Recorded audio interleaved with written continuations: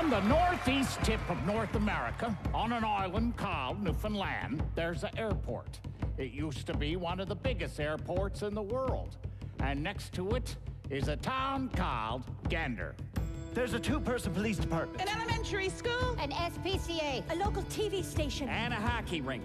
It's a small place on a giant rock in the ocean. Everybody knows everybody else. And everybody in this room has a story about how they started that day. Welcome to the Rock if you come from away. You probably understand about half of what we say. They say no man's an island, but an island makes a man. Especially when one comes from one like Newfoundland. Welcome to the Rock. That morning, I'm in the classroom. It's our first day back, and the school buses are on strike. So I'm covering for Annette, who's running late. Sorry, Beulah. How's the kids? Not exactly thrilled to be inside on such a gorgeous day. So I told them we'd only have a half day this morning, and they were quite pleased. So I told them we'd have the other half in the afternoon. Welcome to the wildest weather that you've ever heard of, where everyone is nicer, but it's never nice above. Welcome to the farthest place you'll get from Disneyland. Fish and chips and shipwrecks. This is Newfoundland. Welcome to the Rock.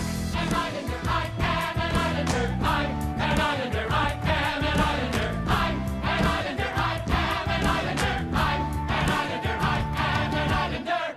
That morning, I'm in my car. The kids cross Airport Boulevard to get to school, and that time of day, people are in a little bit of a rush to get to work and stuff, so normally, I sit there and run my radar. And if they're speeding, I'll stop them and write out a warning ticket. I'll write STFD. Slow the down.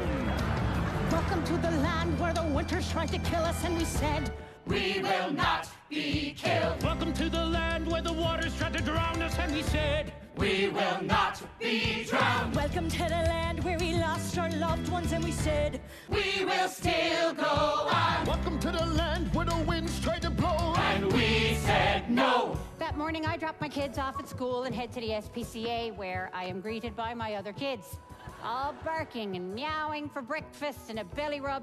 Not that I'm complaining, I love them. But by the time feeding is done, I got to get back to pick up my human kids, so I take just 1 second for myself and I'm sitting in my car. I'm in the staff room. I'm in the library, And I turn on the radio. You are here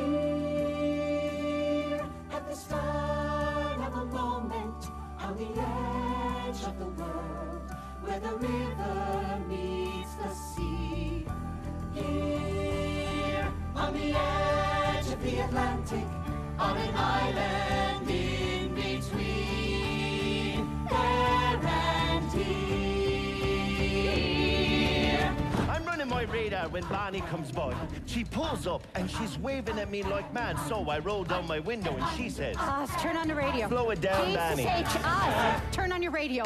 Where our stories start, it's my first day at the station. where we'll end the night, I'm getting coffee for the picket line. where we know by heart 5 minutes till my smoke break. every single flight. I'm off to work at the airport. Welcome to the fog, welcome to the trees, to the ocean and the sky and whatever's in between.